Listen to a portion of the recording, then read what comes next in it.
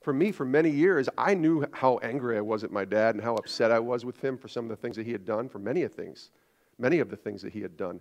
But I didn't really realize that there was this bitterness kind of below the surface that I had in my life with him, with regards to him, and forgiving him, and truly forgiving him, understanding what Christ's forgiveness was about. I didn't really understand that. Because when we get hurt, especially guys, what's our MO when we get hurt? When somebody hurts us or does something bad to us, we want revenge. We want to get back at them. You know, we want them to feel what we felt.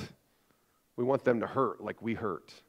That's just sort of natural in ourselves to want that. But when we want justice, God always wants forgiveness.